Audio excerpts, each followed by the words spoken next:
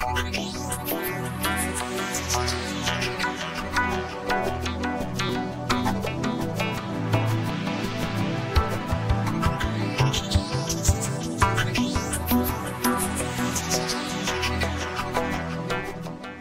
19th Select Board meeting agenda. I'll call this meeting to order.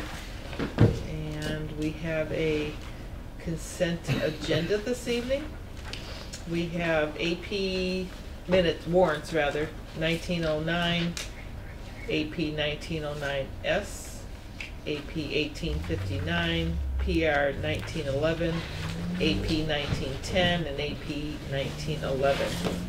We have one-day liquor licenses for the Mullen Center.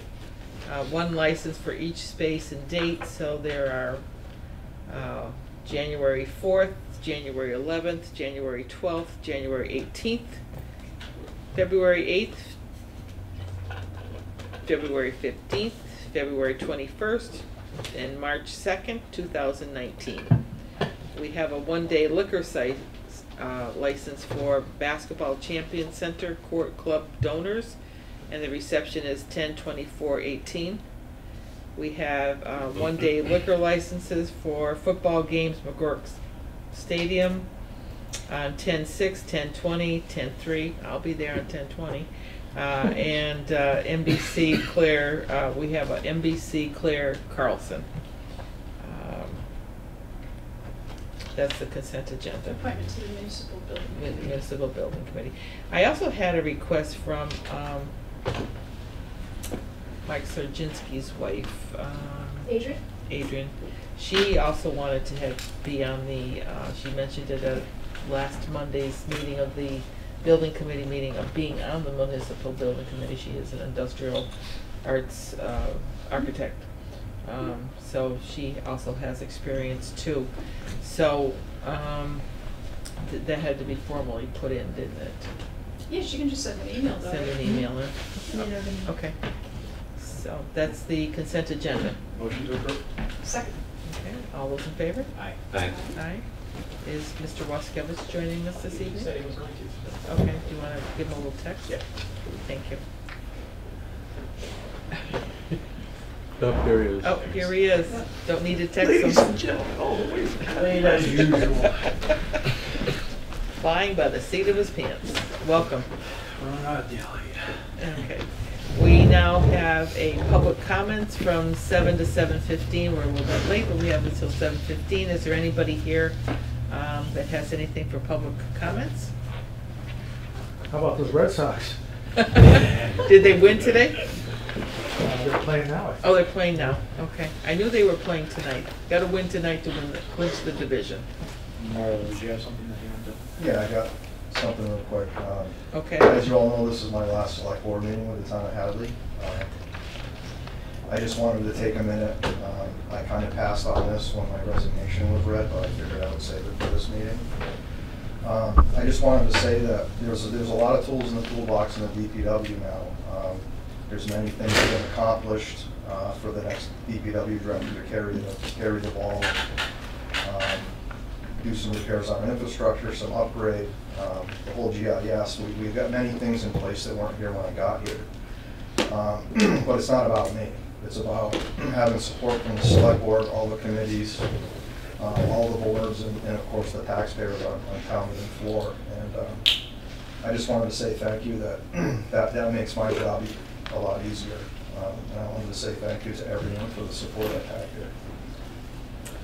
I don't think we can say enough thank yous to everything that you've done for us over the last couple of years. We really appreciate how you took the bull by the horns and made the DPW what it is today. It was not a difficult path to follow, but I feel like you've certainly put great things in place, and I can just see a better future for us at the DPW, and I do appreciate everything that you've done. I've had some great conversations with you.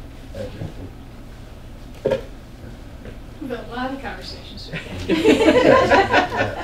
And we just wish you luck for your new endeavors, and enjoy your family, enjoy your scouting.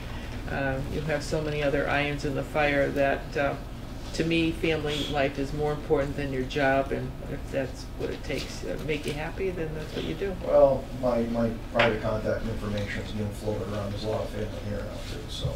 That's good. I just wanted to say that. Thank you very much. You're welcome here anytime. Call us. And good luck. I know where I can find you on Wednesday nights. Good luck with the new DPW director search as well. Yes, yeah, I'll be around. Yeah. Thank you. Anybody here, are you here for anything specific? My name is Megan Campbell. I'm here for library trustees. Library trustees, okay, thank you. Okay, I guess we can, well, we still got a few minutes because the hearing is at 7:15. How would you like to go into the tree warden duties? You want to get that done with? Sure. Well, as you all know, I'm the tree warden in the departing, as we just talked about. At least in the interim, we're going to need somebody to be tree warden. Under Mass General Law, communities under 10,000, you don't have to be a certified arborist or meet the other qualifications, required licenses. Bill Kelly and I have been working on trees for the last year. He's done a good job out there of pointing things out to me. I go out and make the call on them, whatnot. But I think in the interim, as Sharon and Billy are co-directors, I think it would be a good thing to have Billy be the interim tree warden. You're going to need somebody there to make the call in the storm, take a tree down, emergency situations mainly.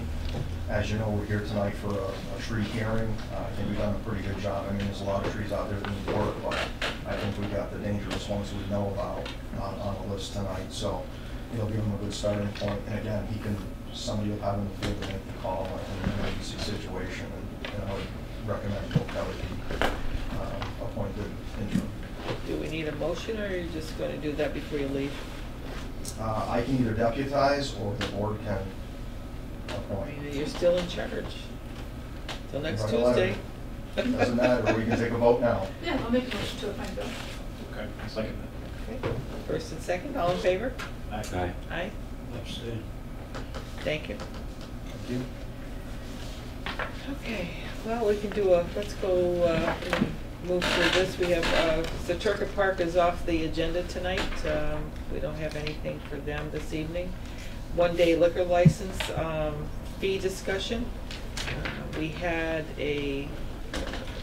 for nonprofit, or for profit organizations, David felt that we were out of range on our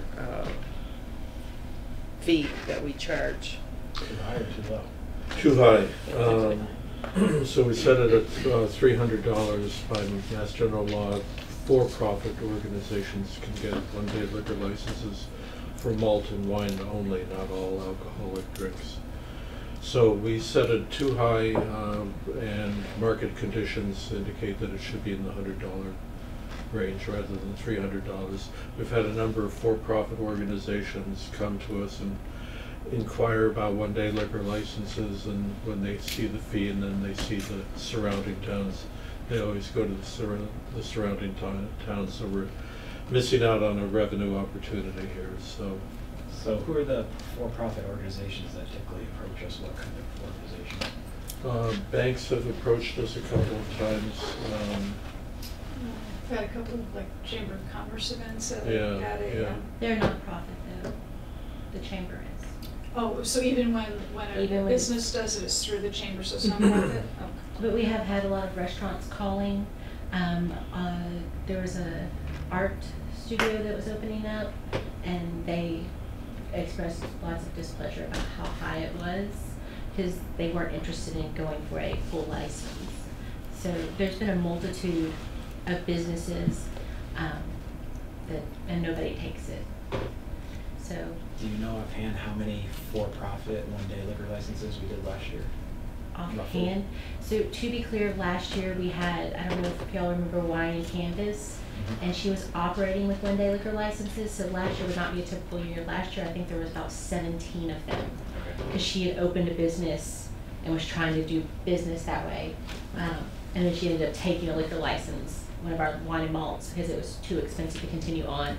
But before that, and I was only here for a part of the year, I would say maybe 4 or 5. Okay. Anybody want to entertain? I can make a motion that we reduce the one-day liquor license fee from $300 to $100. To a second. Second. Any further discussion? I love splitting the difference. Want to do 150? I would say lower to 200 and see how that affects the market demand for. What, do you have a list of the other towns around us? What they charge? Northampton does $60, Amherst does $100. Northampton is 60 for nonprofits and 102 for profits. Okay. Sorry, I just printed it out All for you. right, thank you. It's over here though, but yes, that's Read it. the wrong list. So 100 seems to be the going rate. Yeah, I would say keep it at 100 if we And then get we too can many. we can adjust always to have it whatever better. going on around us also Can we make a note, David, to revisit this yearly. yearly? Because Mhm. we see a large increase in one-day liquor licenses and then we need to bump it back up. Yep. Okay, so, Give up that one. Yeah. okay, all in favor of the $100 fee? Aye. Aye. Aye. Thank you. Unanimous. One-day liquor license for Greenfield Savings Bank. How come that didn't go on the consent agenda? Because they're You needed to have that discussion about the Oh, I late fee see. and we Oh, charging them. all right, gotcha. Can I take a quick administrative break? Certainly. Jennifer, can I bother you to just, for some reason I can't get an internet connection tonight? Do you mind just double checking my sign-ins? Yes. And if not, David's a friendly sort, I can look on with him. Here's a hard copy of the agenda. Agenda. You're done? Okay. So, Greenfield Savings Bank has asked for a one-day liquor license on September 26th for light beer and wine refreshments from 4 to 6 p.m. At their opening this week. Yep. Is there a motion? Motion to approve? Second, Okay, all in favor? Aye. Aye. Thank you. says only light beer though. Light beer, I know, it's okay. They're all about low calories. I guess they're not, Yeah. they're not brewed, are We they? got invited to the grand I'm waiting for it. I do not see Kissel here yet. And we have 7:15, let's go up to that and get it done. Close enough. Tree hearing. And we have tree hearing. Marlo, do you want to take over on that? Sure. This particular hearing covers a total of 16 trees. For the most part, a good majority of them are sugar maples. We have a couple of Norways, a silver maple, and a beech. Basically, one tree on Bay Road, 4 on Middle, and the remaining on West Street. There's a lot of trees on West Street. Would they Yeah. get the Yeah. jackpot this year? It's been a Well, while. a lot of these trees have been trimmed multiple times, and the last time they were trimmed, they took what they call the crown out of them, the center, in the middle. Everything else is dying off. Or they're in a position where the crown needs to be cut out and they're going to die. Some of these trees have been trimmed to the point where there's no more to trim. Some of them have one limb left on them that have actually a few leaves. They're split. A lot of them are showing insect decay and rot. There's 4 or 5 of them that sit up over sidewalks that are constantly losing limbs. So I evaluated all these trees and I deemed that they certainly should come down. Any of the trees between West Street and Middle Street are on the sidewalk where it's going to interrupt the sidewalk with the stumps being left there at all? I think there's one real close to the sidewalk out of all these, right up against it. Again, Bill Kelly, we put a stump list together. We did purchase a stump grinder for our machine, so in that lull between fall and snow flies, we're going to be out there and we're going to start grinding town stumps. Okay. So that's something he'll be putting together. It's on his list. Okay. Is there anything we can do to be more proactive with those trees? Like, I mean, I have some really big trees in my yard, and I've talked to a couple of tree people because he said that with climate change and that kind of thing, if you believe in it or not, you know, there's a lot of trees like this dying. Is there anything we can do to try to save these guys? Because we don't know if they'll ever get trees this big again. Probably Right. old. They're old, but I think also there's other factors that are contributing to them dying. And, Since you know, I've been here, I'll be honest with you, the sugar maples, this is the largest amount of sugar maples I've had to deal with. Predominantly, it's been Norway maples. Usually, every tree list when you go to a tree hearing has quite a few Norway maples on it. As we know, Norway maple was introduced to this country and it wasn't the right tree to be introduced. So, I think going forward, the Shade Tree Committee could be a big help. They can help on tree planting. We can get grants. We have to meet 3 times a year. It's been kind of difficult the last year to meet, get everybody to get a quorum. But I think there's a few people on that committee that show interest of, you know, doing the meetings. We can get all our trees GIS'd if you want to go that far with it. And we can also get free grants for replacement trees. The nursery has kind of outgrown itself. They were planted real close together. And that's some of the trees that we're having to cut down because when they actually pull them, they've actually grown together and they don't make it when they're replanted. So That was kind of my question. Hopefully we can kind of rebuild the tree belt, at least on Mill Street and West Street, because there's a lot of holes in the tree belt. So yeah. it'd be great if we could get the Shade Tree Committee to start working on it. The other thing too is these trees are, you know, upwards of 70, 80, 100 years old, and they were planted plenty far apart when they were planted. But the other part of it is they're intermingled now. They're so big that they're starving each other. mhm. So This Shade Tree Committee, I don't know, because we just lost a person off of it, so is there a quorum or? there is a quorum, but I believe we're short 2 members. So We how many had- members are on there? 3? Yes. Right, because Terry resigned, right? Correct. Yes. And excuse me, I forget her name, but she moved out of the area too. So, but we do have 3 left, I believe. Okay. Lori Norton. Mr. Edwards. And Mr. Edwards is on, John Edwards. But we could use some help. You know, that's pretty easy work to do. Just have 3 meetings a year and you can qualify for the whole Tree City USA and there's grants available. And to put a tree planting, I mean, that was part of my goals and objectives this coming year, or would be, to get that more active and come up with a tree planting plan for the town. So, little hint for the next person. So. Okay. Motion to approve the list? Second? Second. Any other discussion? All those in favor? Aye. Okay. Before we move on, I have a question on a tree that's tagged. Sure. I live on Mount Warner, and you had mentioned one that's tagged on Mount Warner, the Winches property. Oh, yes. Is that the one with the playhouse or something? in it, Right. against the I road? abut the Winches property, okay, to the east. But first of all, they couldn't make it here today. I'm Leo Tatro, by the way. Okay. I live at 151 Mount Warner. They couldn't make it, but should the committee decide to cut down the tree, or has it already been determined? Are you cutting down that tree that's been tagged? It's not on this Is that what's list. been voted on? It's not on this list. Well, you want me to show you the, Yes, I will tell you that I put it on the list, but I mean, I put it on the list to be cut, and it didn't make it on this list. so what does that mean? I'm here for nothing?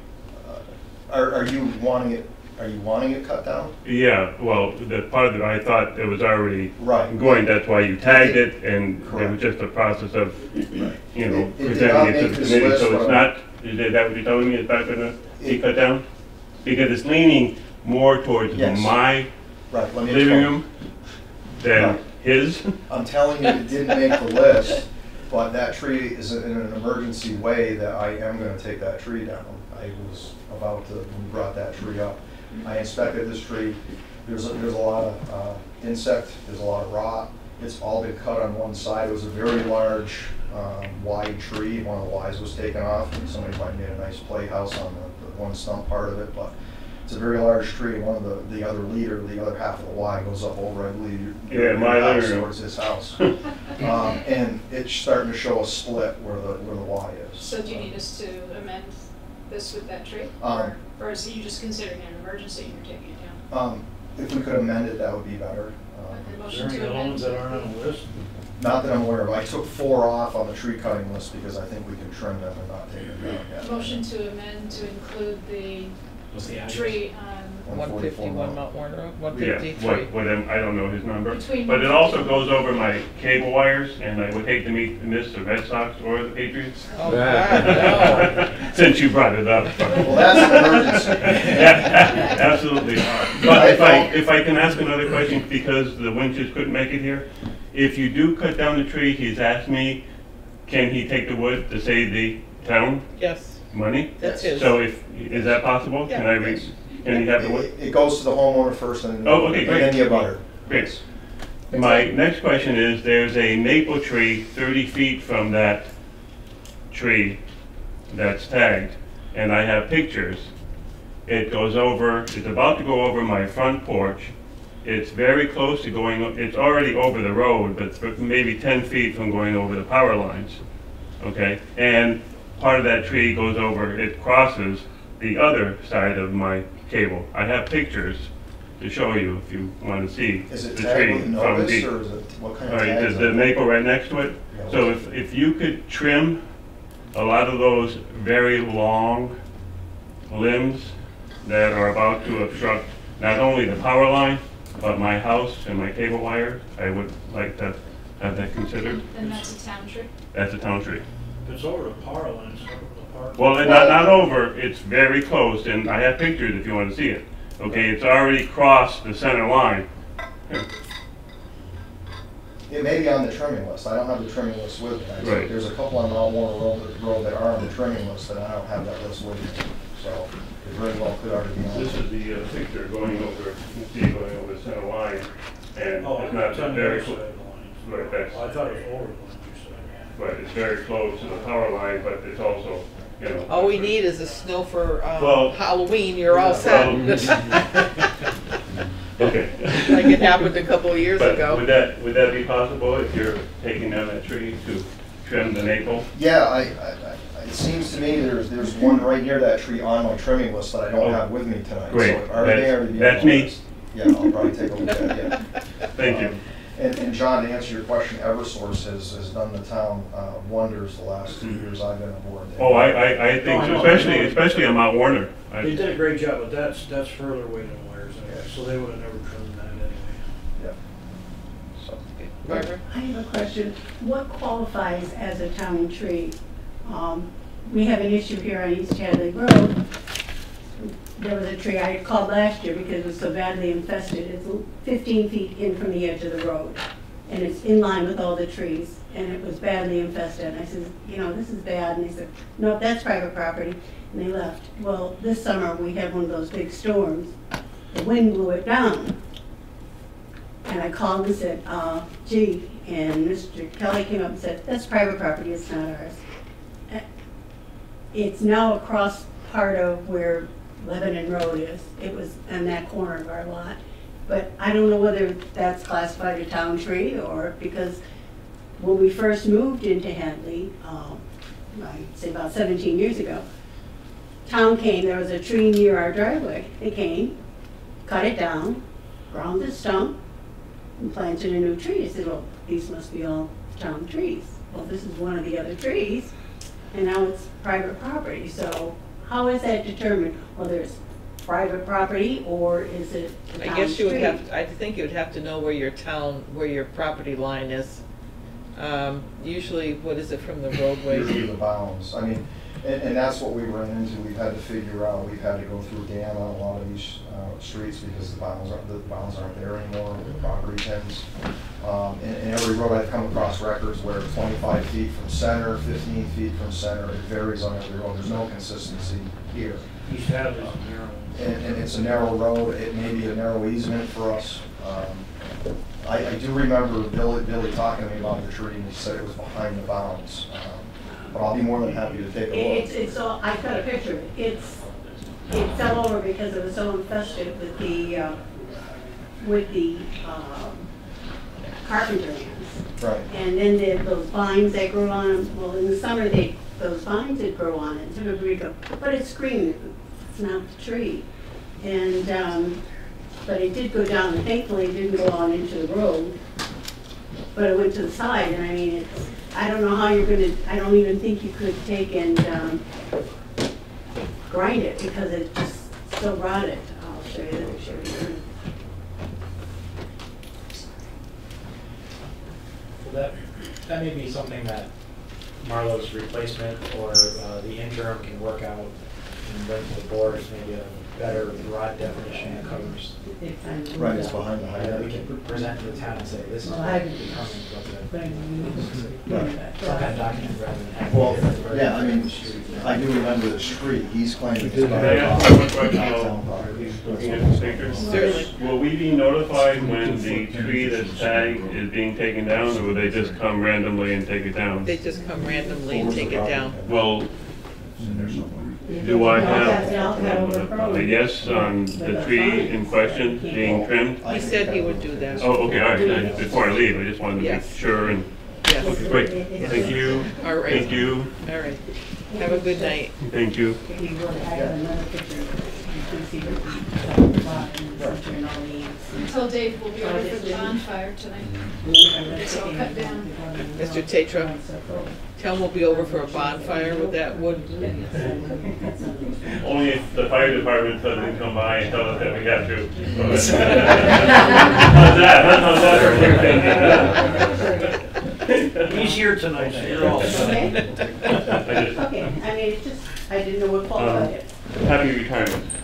No, I'm not retiring. Oh, okay, well, Thank you. Enjoy the family then. All right, thank Okay. you. Yeah. Good night. And more than likely, Bill will reach out to you and at least give you an idea of when that tree's coming down. We normally do. Well, it's, So, thank you. yep. Good night, All thank you. right, good night, thank you. Okay, is that it? That's it? Thank you. You wanna go home, or you gonna stay? All right, so we have a quick 7:30 meeting with the Select Board and Goodwin Library trustees. Do we have them here yet? We have two of them. Two, are we waiting for one more? Joanne's usually here. Yeah, I think we need one more for four. Quorum, you do, yeah. Do I you, just texted. okay. Do you want us to move forward then until your next person comes along? Would that be okay? Yeah, you're gonna have to, you need to have a quorum. Okay, so let's have Mr. Chief Spankinable. You can be done in 3 minutes. There's a good man. There's a good man for you. All right. All right, Chief, you're on. Okay. Well, thank you, and again, it's all in writing for you. I did my self-evaluation. I actually was still utilizing the goals and objectives that I had in place from, I know we didn't formally put anything in, but I've had goals and objectives since I started in 2013, so items that weren't complete or moved forward, basically those were my goals and objectives anyways. But first off, just thank you to the board, Joyce, Molly, everybody. The FY18 was an enormous year for the fire department, for public safety, and it's because of all of you really later. Good morning, Cheryl. Do you want me to hold on? It'll just be a couple minutes, would you mind? No. Okay. All right, then we will go right now, since we have a quorum for the library trustees. We have an appointee this evening. Is Megan here this evening, or are we waiting? Megan's here, great. So that's three. Good, if you have a recommendation for the select board. Yes, we have a recommendation to the select board to appoint Megan Campbell, who's sitting next to me, as the library trustee to replace the unexpired term for Kevin Pearl, who resigned, I believe, in August. And I believe she would be, the term would run until the spring, and then she would stand for election. Sounds good. I'll I'll make a motion to approve the appointment of Megan Campbell to the Goodwin Memorial Library Trustees. Thank you. You have quite a resume, Megan. Thank you for applying. We appreciate our volunteers and people that come out, so thank you. Any further discussion? All those in favor? Aye. Gotta be a roll call vote. Oh. Skivens. Yes. Bill. Yes. Keegan. Yes. Stanley. Yes. Trumbo. Yes. Alan. Yes. David. Yes. Maureen. Yes. All right. Sounds good. There you have it. Thank you very much. Welcome to the new member. Mhm. Now you can vote. Does she have to get sworn in? She has to get sworn in by the By the town town clerk. clerk, right. Yeah. Jessica, right? Jessica. Jessica. Yes. All right. Now we may go back to Chief Spankinable. You were saying. You were saying. Okay, so it's no secret, the biggest outcome for FY18 is on June 29th, so we just made it in under that window there, as we started up our full-time ambulance service under Action Ambulance, and also we started the full-time staffing at its full level. Throughout the year, putting together job descriptions, posting the jobs, interviews for a deputy chief, a lieutenant, and 2 firefighters was quite challenging. But I think the outcome has been very successful. The ambulance side, we all know how hard we all work. Joyce obviously takes the crown for the most numbers of ambulance party committees, but since I started in 2005, it's always been on the radar, even when Jimmy was the chief, to start reviewing and putting together a plan to implement a full-time fire department. The MRI report that came out in 2012 actually reflected all that information, and that was kind of our basis, our foundation, along with a study that I did as part of my Chief Fire Officer program, where I evaluated communities of similar size and infrastructure and how they were operating, basically to get ideas of how they're handling their staffing. And we used that as the basis for our ambulance study committee, where we then went into interviewing fire chiefs, private ambulance services, and then ultimately making the recommendation to the select board to go for an RFP process. And working with David, again, thank you, David, for all that as well.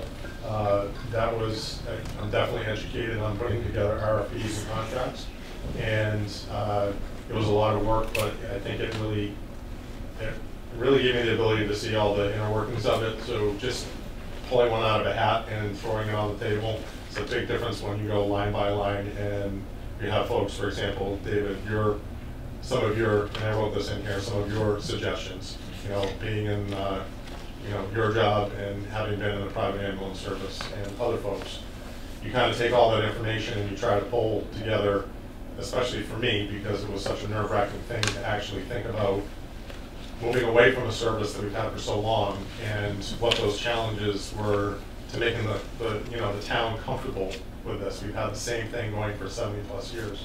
So to bring in an outside agency to take over your ambulance service that's been working really, really well, and try and improve upon that, I felt it was really, really important that I had a really good understanding of all that, and I do have that now. So thank you for all that. And on the flip side, on the dispatch side, thank you to Chief Mason and his team. The implementation plan and the transition plan were huge.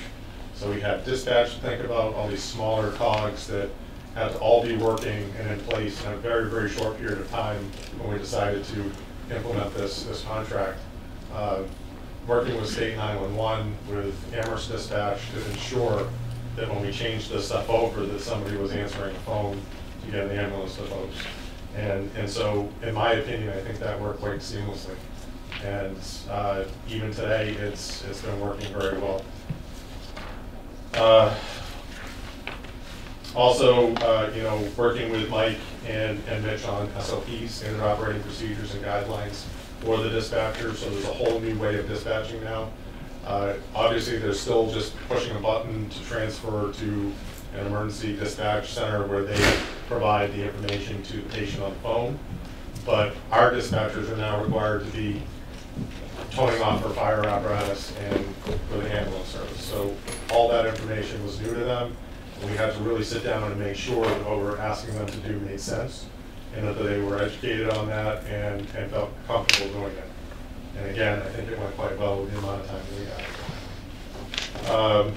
Again, the other milestone for us is full-time staffing. We now have full-time day staffing from 6 a.m. to 6 p.m. 365 days a year, and I can't tell you how it made me feel to actually not have to wait for a fire truck to roll out of the bay to start heading to a call, even on the first day when we had multiple incidents that happened at the same time. And you've all gone through this, you've all seen this, you've seen what we've been struggling against. And not to say that we're all set, everything's, kumbaya land and nothing else needs to be done. We have a long road ahead of us. We're only 2.5 months into this, but I can tell you that the feeling of the crews that are working, myself, the ambulance, and we were just talking about it today with Action in a meeting that we had with their direct doctor that works for them. We've really kind of gelled as a unit now, where we're all working together and working together as a team, and you can see what the benefit that is in the service out in the field. So we've already had one save in the first month with our firefighters and our EMS provider going out and providing CPR, early CPR and everything. Having talked with the hospital and getting the input from them on how this is working, the same thing. They're not seeing any issues. They're very happy with the paramedics that are on board and the EMTs. We have a very robust review committee that's going through everything monthly. So there's oversight continuously on this. And I still wake up to every page at night and hearing the ambulance getting called out, wondering, is somebody going to actually sign on and go? And within seconds, it's happened. Our average response time now to the home is 4 minutes and 36 seconds as of last month. And you've had an opportunity to see some of the data and the number of calls that we're actually responding to. So the initial numbers that we thought we had, you can double that. So, just so people watching at home, how has that improved from the average response time? Are we talking a couple minutes? Are we talking 10 minutes? What's kind of the average so people know the improvement? Depending the location of town. The biggest issues were the Hockenham section. Even out in this area, you were normally seeing, depending if the ambulance was coming back from the hospital or what, but 5 to 8 minutes, sometimes 10. Obviously, the calls down at Winfield and Med Express, we're looking at a 5-minute response time. We're looking at about the same, maybe a little bit less from Amherst, but certainly not anything that is not still above and beyond for response to those locations. I think we're looking at pretty even to those locations.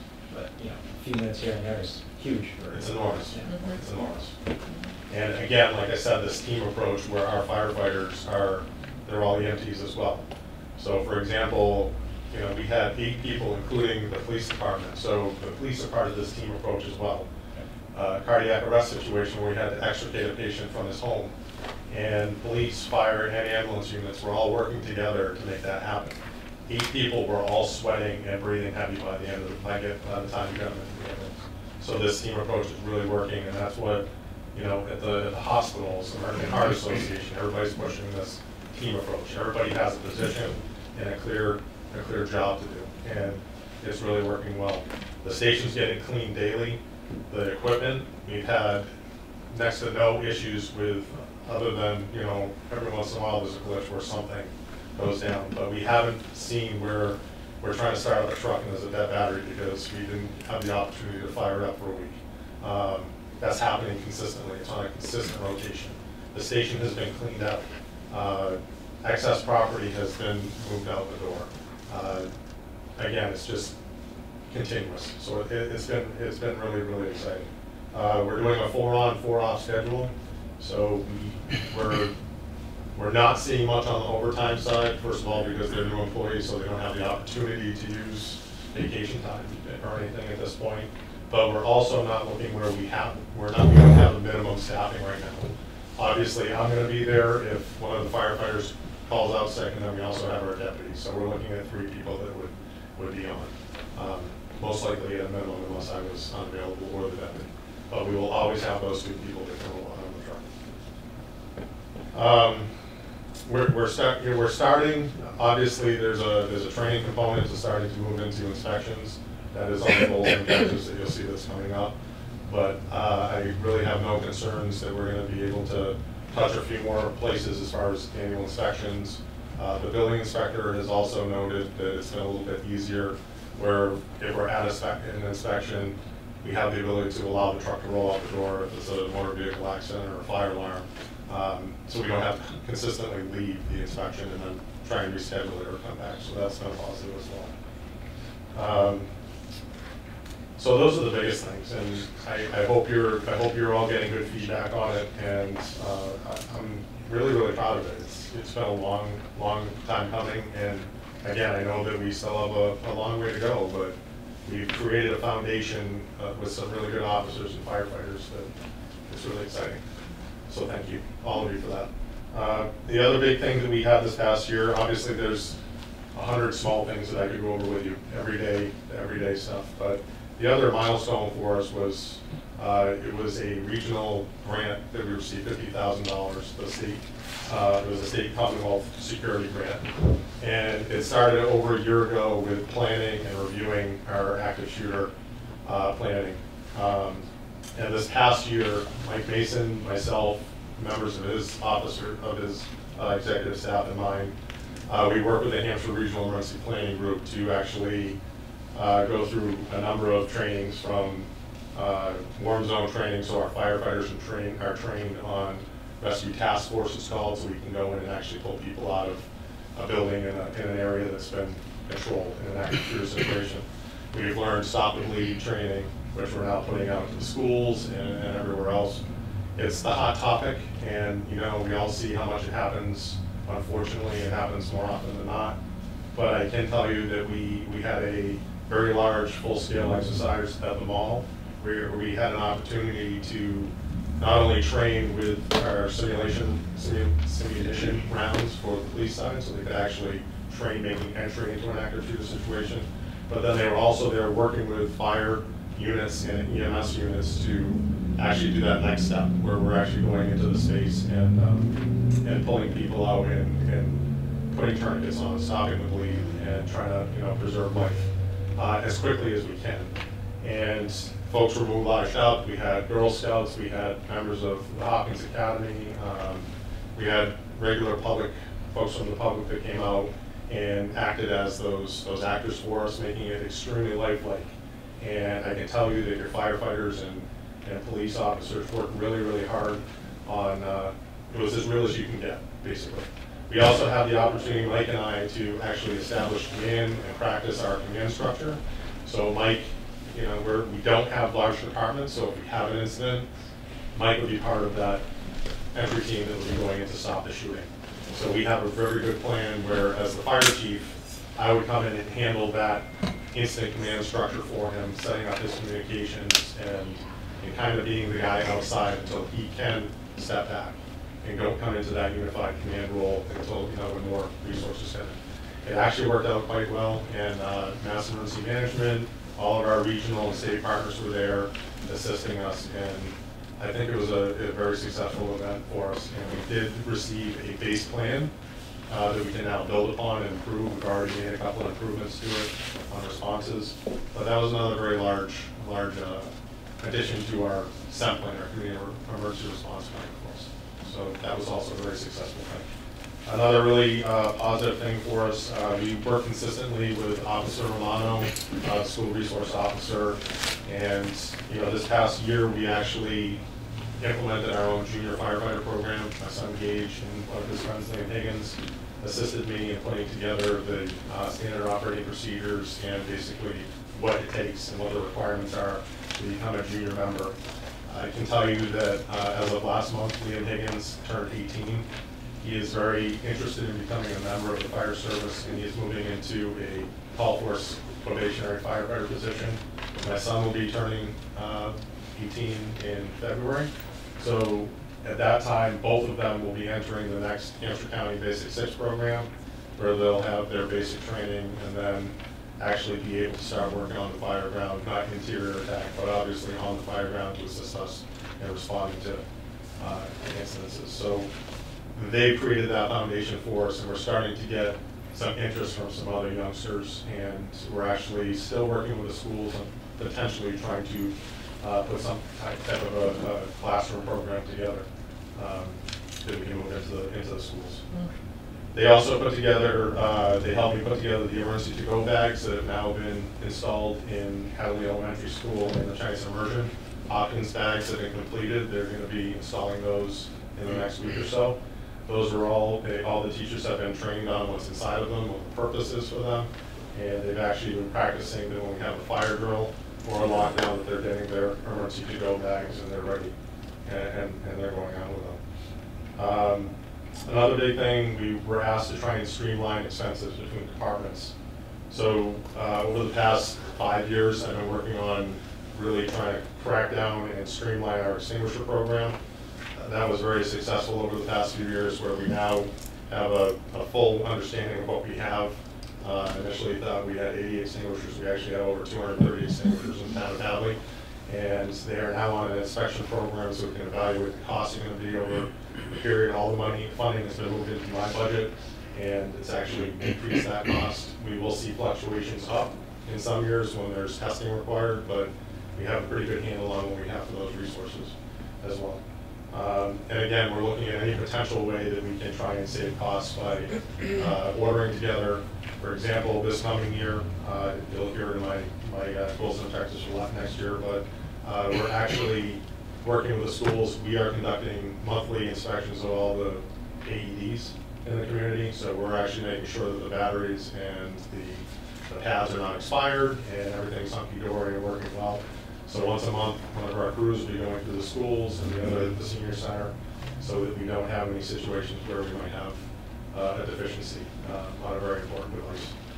We're working very closely with the athletic department. I've been volunteering time to try and save funding, having our EMTs that are on duty standing at some of the games, the home games, so that they don't have to hire trainers. And we provide that EMS for them. The ambulance has been parking over there, which the parents seem to really like, so they'll stop in. And I think it's been really good. We're really trying to partner with all of our other departments. This guy, he knows how much we've worked together, and I wish he wasn't leaving because he was one of the 3 M's. Still another M, but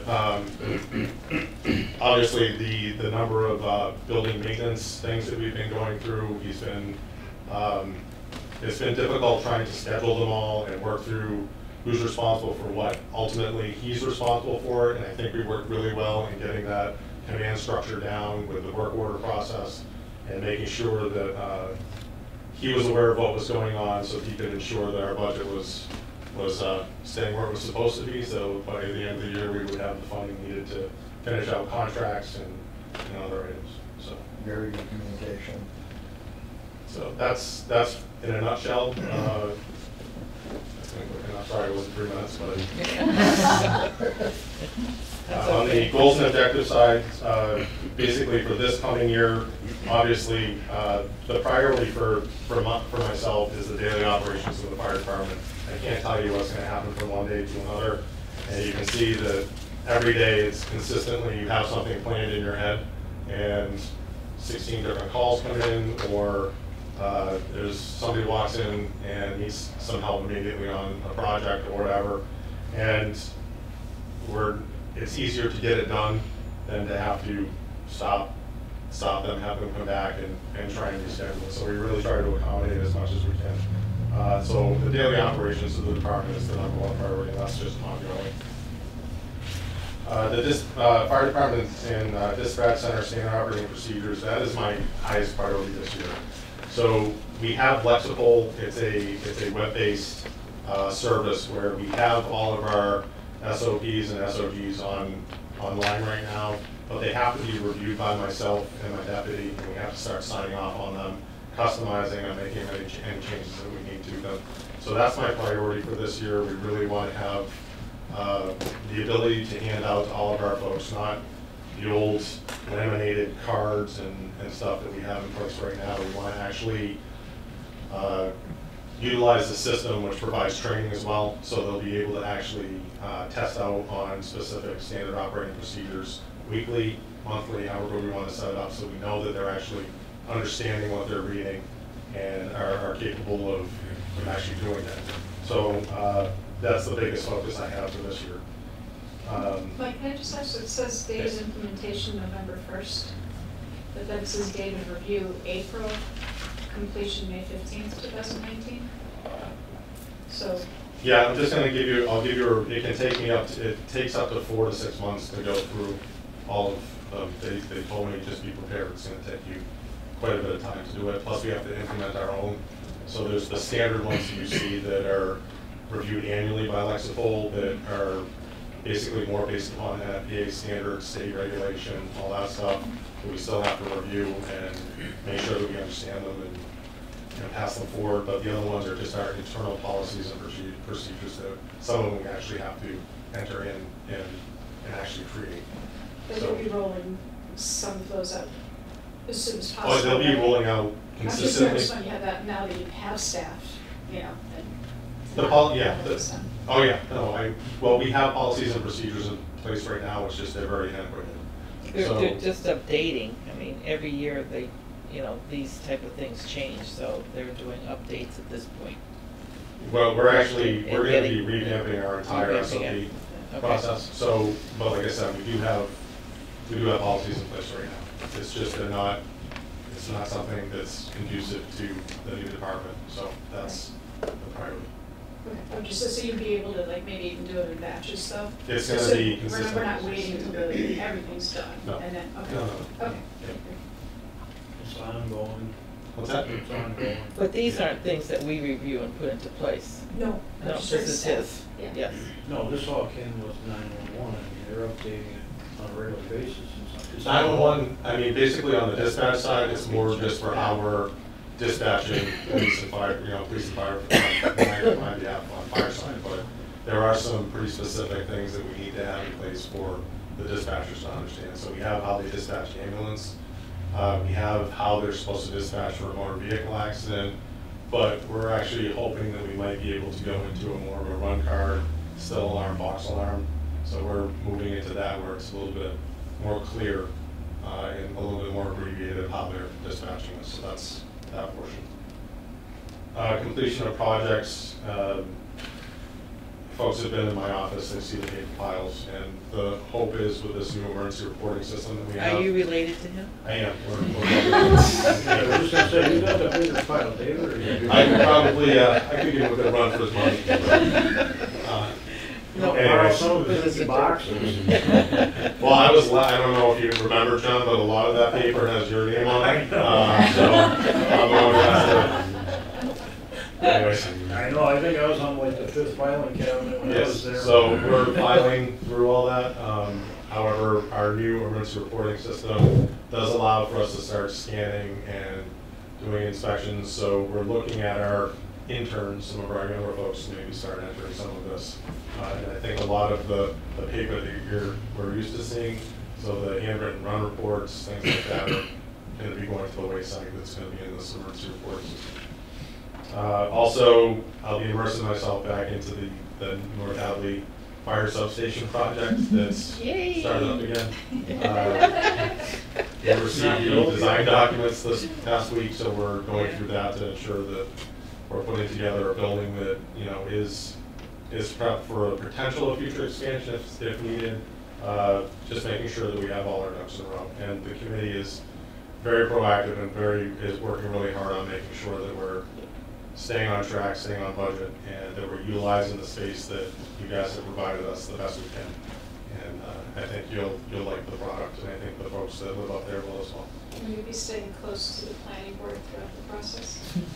Yes, actually, He's going to be sleeping with him. Just so Not really. we are having a public presentation on the 29th, Yeah. Thursday. The 29th, correct? Yes. It's 6 p.m. Yes. at the Hadley Public Safety Complex. So it's going to allow for folks to come and take a look at some of the initial designs, the location on the lot, and we'll give you all the information that we have up to date. So that everybody's aware of exactly what's going on. It's the exact same layout of the building, just on a different lot. So the lot, the building that you saw on the North Hadley Ball Field is pretty much the same design that you're seeing being placed on that. Mike, the 29th is a Saturday? What's that? 29th. It's a It's a Thursday. The 27th? 27th? maybe? 27th. Sorry about that, 27th. Yeah. Of September. Yes. Yeah. So that's the same night as the library spelling bee fundraiser, right? Sure. We'll be right over after that. Sorry. We're practicing our words. I was hoping Mike come on Oh, you can do the it. team stuff. And again, the emergency reporting system that I told you about, we had originally been utilizing a different program, but they were a little bit slow getting the MFR side, so the mass fire incident reporting system software that we have to report to the state. We were actually entering it manually into a very old computer, and it would take hours to get our reports done. Every time the company comes back from call, it's put right into the system and it's sent to the state via email, basically. So we've actually are now finally, another big yay, finally, complying with getting in reports to the state, which is huge for us. Another one, and not so much of a stress, but I was asked a few years ago to review the MRI report and just to go through and actually check off and update the select board. So I'm putting that on my goals to go through that document and evaluate where we're at. And I think we've tackled quite a bit, and I'm looking forward to making that presentation to you. And the last part is we're continuously updating our SEM plan, our community emergency response plan under emergency management. And this year, our goal is working again with the public schools on reunification and actually moving students to an alternate, an evacuation site, and then setting up a reunification site for them to be put back together with parents and family members. So we are working on that as well. There's 100 other things that we have on the plate, and there's grant money we're looking for this year. The SAFE program, we are applying for the SAFE senior and student SAFE program again. So our firefighters will be going out educating the students and seniors. We have a plan right now. We are working down at Winfield. We have a resident down there who's working with us. We've reached out and we're working on making sure that the evacuation plans again are very well exercised and they understand exactly what to do if they burn their bacon or whatever. So we're following up with that, and we're working with the ownership to ensure that the building is maintained, and we're very busy. So thank you again, and those are my goals and objectives this year. A quick question on inspections. How now, obviously you're getting the ambulance service up and running and everything, but are you able now to start getting caught up a little bit more on fire inspections? That's what one of the goals is to. We're actually putting together a master list. So the inspections that are occurring already, obviously under Mass General Law, for liquor licenses, the quarterly inspections for their, for example, Sunbridge, Golden Court, all these other spaces that we go through. Those are pretty much set in stone, and there's a large number of them. We are now adding in as many as we can. The problem is we just started, we're 2 months in. So educating the folks we brought on board, I'm working with Evan on that to make sure that if we're sending a crew out to do this, they're very familiar with what they're looking at. So for example, Brian and I, Brian Washkevitz and I he has been assigned tank truck permits. So tank truck permits are due this year. It's every other year they're due. So he's done, I can't even tell you how many tank truck permits. That's his assignment with his staff member. He's also going to be responsible for gas stations. So gas stations are in a 3-year permitting process. So every year we try to get into the gas stations to make sure that everything's safe. So he's going to be responsible for that. Nick, on the other hand, is going to be responsible for home inspections, for home sales. So there's the annual inspection that we're all hoping we can get more in, but we have probably 25 to 30 other required inspections just for oil burners, propane tanks, and everything else. So yeah, you should be seeing an increase in inspections. Plan reviews, that's still that's a very specific thing. Site plan review and then review of building, that's under my purview still right now. Evan is going to be working towards getting more in depth into that with me, but at this point, I've had a lot of education on the building side, being in the trades, and working with him. So those plan reviews right now, if it's not a simple residential project, I'm talking about, for example, the new hotel. There's some very specific stuff that requires some pretty in-depth knowledge and experience in reviewing the codes and making sure, working with State Fire Marshal's office. So those are the things that I'll still be handling at this point. I guess you should be seeing improvement. Sounds good. Thank you very much. Very detailed this evening. Thank you. Good job. And plug.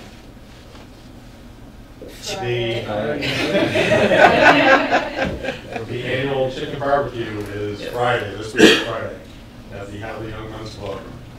And Joyce will be speaking apparently. That one. Oh, you're not speaking? No. You are now. I'll have to FaceTime you from Salisbury. Okay. Yeah, so tickets can be picked up the day of the event, or you can pick them up now at the fire station. You can go to the dispatch center and we'll come down and get your ticket if you'd like. And it's usually quite tasty, and there is a band again this year, so you can come out and enjoy the weather. 6 to 10? 6 to 10. What's the cost of the ticket? The tickets are 2 for $15, $17 a piece. Or, I'm sorry, 2 for $30. $15, $17 a piece. There you go. And John and I are going, just saying that in case you want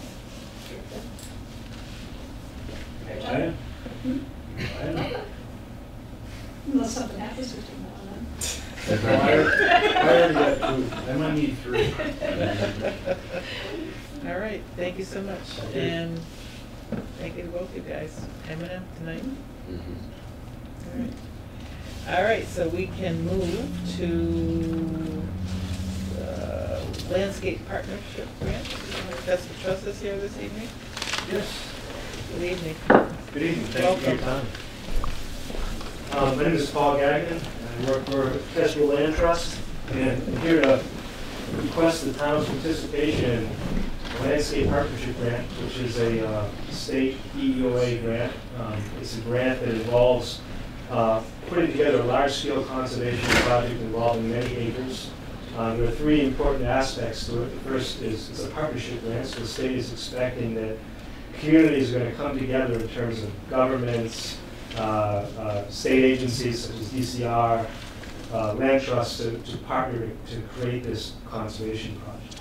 The second aspect of it is that it is a 500-acre minimum area that has to be met.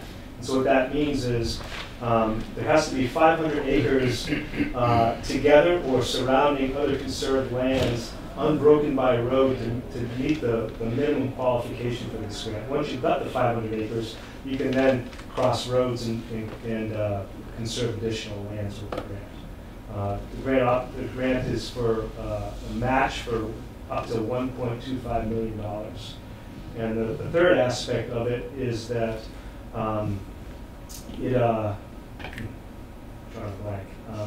What's the third aspect of it, Jen? Well, you covered the fact that it's a partnership.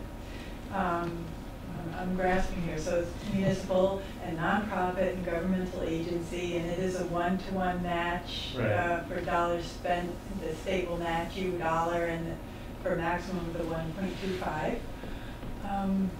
I think you should just keep going forward, and when that third thing arises, sure, yeah. work it out. Okay.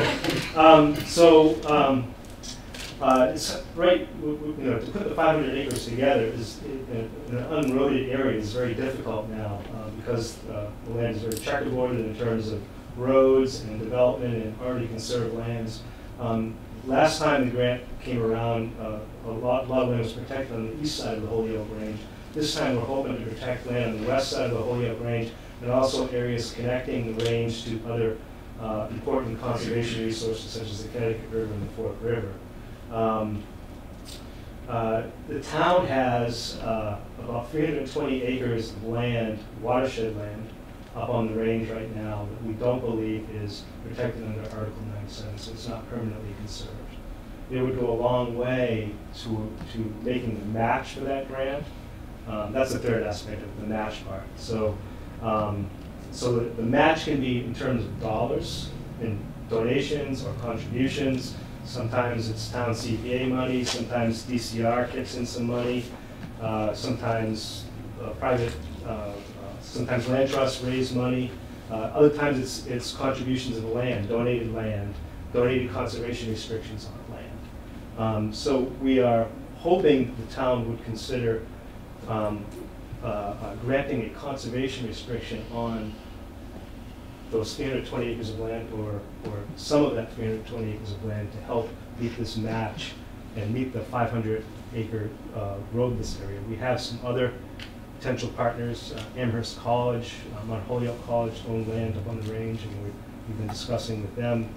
They've responded positively about protecting their land. In addition to that 320 acres on the range, it was brought to our attention that there are some parcels along the Connecticut River that the couple that the town has taken for back taxes and some more parcels that the town intends to take for back taxes. Those parcels are pretty much undevelopable. They're in the floodplain. We think that those would be also a good match. It's about 40 acres total if the town goes ahead and takes the remaining parcels that are in which taxes are owed. That land could also count as a match, even though it's across the road. It could also count as a match for the grant. That land to sell it would probably be difficult because nobody's entirely sure where it is, and so part of the process would be to get it surveyed and identify its location. So I have some maps I can show you. The first map is of the tax parcels as far as we know, we know where we think they might be. Pass that around. And the second map is of the parcels up on the watershed parcels up on the range. These parcels were acquired by the town in the 1950s, and Janice Stone has looked into the disposition of those parcels in terms of, were they conceivably protected under Article 97. She hasn't been able to find anything on that. Seemed definitely on it. May I? Certainly. So, a few questions. Sure. This came up at our last meeting. We put it off so we could get you guys here and talk to you. But Kestrel land and DCR land tends to be posted, if not immediately, after it's established several years down the road, that it's no hunting, no fishing. If you look at Moody Bridge Road and the wildlife refuge there, it's all posted no hunting. We've had a lot of concerns from people that heard that we might be giving conservation rights for town land, that the land may be posted no fishing, no hunting. The town's a huge supporter of conservation land, but it seems that the conservation land is directed to certain areas of outdoor recreation, and the hunters tend to be excluded, the snowmobilers tend to be excluded, the ATV riders tend to be excluded. And if we're giving away the rights to town-owned land, that can't happen in something that I support. And I would also like to know what's the benefit of giving this conservation rights to Kestrel or to DCR versus the town just establishing our own conservation land and maintaining all the rights so we can decide in the future what to do with our own land. Sure. So to answer the first question, the conservation restriction doesn't have to be structured to prohibit hunting and fishing. And there's a lot of Kestrel property and Kestrel conservation restrictions, where hunting and fishing is allowed or not disallowed. So it's left up to the landowner, in which case that would be the town, to decide, you know, what kind of uses would be allowed out there. Likewise for snowmobiling. Typically, motorized vehicles are prohibited, other than snowmobiles. So wheeled motorized vehicles, except for handicap accessible vehicles. So we could preserve snowmobiling rights. You could preserve snowmobiling rights, that's correct. I don't know about DCR lands. Jen could address. Very similar, very similar. Yeah. We have CRs that allow hunting, that allow fishing, and again, snowmobiles, typically not ATVs. We have designated state forests throughout the whole state. There's, I think, 4 of them at this point that are open, specifically open to ATV, but as a rule, not ATV use. But the beauty of a CR is that the conservation restriction that is held by Kestrel or DCR restricts the owner from developing the property for houses or businesses, you know, commercial, any kind of building. But the landowner still owns the land, and you know, hunting can be worked into the CR, fishing can be worked into the CR, so that's not an automatic no. There are areas at Skinner, because of the way Skinner came into state ownership, that hunting was prohibited, but that's only a very, it makes sense. It's the area around the Summit House, you know, that's not a great place to have a lot of firearms going off. I can just tell you from last week on Tremont Road on private property, we had an issue with a DCR employee telling us that we were not allowed to hunt anywhere on state-owned lands or DCR property, even when we were on private lands, and tried to run us off until we were able to pull up the laws on the mass fishing campsite and show them that's not the case. So, I as a hunter and others have run into that quite a bit with DCR lands. So I just find it hard to. It's a tough. It's a weird boundary between Skinner and Holyoke Range. I mean, there is. I was asked to try and determine based on the deeds, you know, okay, what's open, what's not, and I was referring to it as the Mason-Dixon lines. You know, so that is unfortunate, and I apologize for that. And I'm available to. Could you answer his question though? What would be the difference in us keeping our own land and giving it to you? Why, if we kept it in preserve or conservation? Sure. I mean, the main benefit is that by putting a conservation restriction on it and partnering for this grant, we can conserve more land. It counts as the match for that grant. It also counts to make that 500-acre area. It would be very difficult for us to come up with that 500 acres without the 320 acres that the town has. So in participating in this grant and putting a CR on that land, you would be able to help the community conserve more land, some of it in Hadley. We're talking to at least 3 landowners in the Chamorro Road area. We're conserving more there. I guess I'm not getting, why can't the town just put our own conservation restrictions on the land? And you can't hold your own conservation restriction. Or designate it as. You could. Land that, you know, that's preserved by the town somehow, rather than give it a right. You could, but you wouldn't be able to participate in this grant if you were to. What do we get from the grant? You get from the grant the ability for more match funding to apply to conserve other lands. So you get more conservation out of it. And you also ensure that the grant can actually take place. Like I said, well, the 500 acres, the grant, we won't qualify for the grant. So where does the money go from the grant, though? I guess I'm not understanding. Is it Kessel? The grant goes to purchase land and purchase conservation restrictions on land. So for instance, the 3 private landowners that we're talking to right now in the area, the money would go to get conservation restrictions on the land, or to get the land itself to be conserved. So you would buy the land from them? We buy the land from them, Okay. or buy a conservation restriction on the land. And strictly in the town of Hadley. There are 3 parcels in Hadley. We're looking at land over the entire area, so we're also looking to partner with other towns, partner with the state, and protect land in the range in general. So there are parcels we're looking at in Hadley, There are parcels we're looking at in South Hadley, there are some parcels in Amherst. But most of it is going to be in Hadley, and then honestly probably about, at least the stuff we're looking at right now, about half of it is in Hadley, and some of it is in South Hadley, and some of it is in Amherst.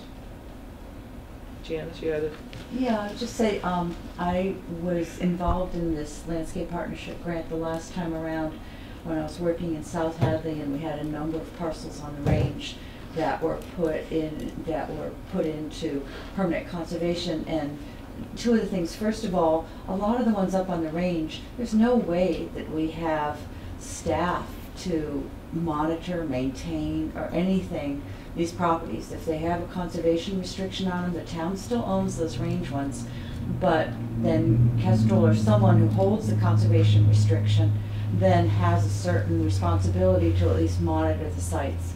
And I just know from town hall occasionally there are problems on any of these, properties that are undeveloped in town, and it strains our resources. Certainly conservation can't do anything, and there isn't that much staff in town to be able to handle things. So it's nice to have some other group helping to maintain that property. The other thing is that we had a number of parcels on the range that the documentation was really unclear and the deeds were really poor. And it took, this grant paid for a lawyer to go through and straighten out the titles and then create new deeds. And at least in South Hadley, I know the assessors were really helpful with that, because there's some kind of mandate that you're supposed to have, you're supposed to be aware of exactly, what land is owned in town and the proper deeds and everything. I don't know how exactly that goes, but it benefited them as well as it did us to get those deeds straightened out. So I just found that a really good help as well. And I do share your concern about the restriction to access and hunting and fishing. I can be glad to share with you, we have conservation restrictions on other lands where hunting and fishing is definitely written into the conservation restriction deed, and I can share those deeds with you. I mean, I'm just looking at the 40 acres that we added to the Silvio Conti refuge. I don't know of any land that's part of that refuge. So that's federal. That's federal. And that land is purchased with federal funds specifically targeted for a different conservation purpose. Right, but what you're asking is for the town to sell 40 acres. Not to sell. Let's see, 40 acres below market value. Oh, the tax title properties, right. Excuse me. Yeah, I was thinking about your water department. So in my mind, we're giving away a town resource at a discount and then losing the rights to use that as for recreational purposes or for hunting and fishing in our own town. Well, those riverfront properties are probably going to stay open to use to fishing. I need more than probably. I mean, is there a way to assure that people can fish? Absolutely. I mean, it's public funds, it's open to the public. The fishing would definitely be allowed. I think the only restriction on hunting would be state laws regarding how close you are to a residence when you shoot the gun. Yeah, but that's not how Moody Ridge Road is and all the other areas. Right, and that's not DCR land. That's federal. That's a different landowner. And you are restricted up on Holyoke Range. The At Skinner, yes. The DCR is very heavy on the DC and very, very light on the recreation. None, as far as I'm concerned. I grew up on that mountain. I was born on Schmer Road. And we hunted, we dirt biked, we four-wheeled, and we still do up there on our property. And there's many other pieces of property that you don't own on that Holyoke Range. I've been to Pennsylvania for 20-something years now. Maine, they have biking, hiking, horseback, dirt bikes, four-wheelers, everything on the same trails. And they're basically maintained by motorized vehicles. And everybody's ignoring these facts. Why is the state of Massachusetts doing that, and Kestrel Trust? Well, the state, regarding motorized vehicles, wheeled motorized vehicles, the state often, as a condition of these grants, prohibits it because of the impact of the wheeled vehicles. Most of these conservation restrictions allow for snowmobiles, they allow for hunting, they allow for fishing. Once again, this is not the federal land, this is not even state land, this would be your land, this would be the town land. And the town would, with Kestrel, craft the conditions of those conservation restrictions on the land. Paul, I The think town that- would be participating in the drafting of those restrictions. I think the confusion, Paul, is that in the public content that we're looking at, just under the 40 acre, the text title, Mhm. the last sentence reads, comma, fee interest in these parcels for possible inclusion in the Connecticut River Greenway State Park or the Conti National Wildlife Refuge. I think the objection that you're hearing is that if there's So a the federal possibility of part, it being included in federal, Well, people are concerned about losing. we can certainly not consider the federal ownership. But that's just, is it possible Yeah. to exclude any possibility of? Yeah, absolutely, it's your land, it's your land, well, or some of it will be your land, if you take it, but, and we can certainly work with you to see that the ownership of it ends up where you want. I need something solid to review. I am not for this. We are too restricted right now in this town for our community and for what we do with our land. Conservation land is fantastic if the residents can use that conservation land for outdoor recreation activities, but when they're All prohibited- recreation. Yeah, when they're prohibited from using their own town land, that's not satisfactory. But that's not what the aim that we're looking to see. But that's what happens, unfortunately. Well, but that's up to you. It depends on how it's drawn up Right, for our, exactly. to our benefit. So if we were. It's a partnership, it's not somebody coming in and telling you what to do, it's a partnership. You partner with us and with DCR and to get the outcome that you want. So if we were to, it sounds like what you're asking for is a letter of support. That's Is that right? correct. So if we were to provide the letter of Surprise. support, provide the letter of support, could we, it sounds like then there, at the actual contracting process, we would have that opportunity to make sure Absolutely. that language that protects our, you know, because I agree with these guys, I think a lot of folks want to make sure that we're not You're not just- peeling away their access to public land, so. Right, you're not just agreeing to whatever, you're agreeing to say, sure, we're interested in partnering with you on this grant.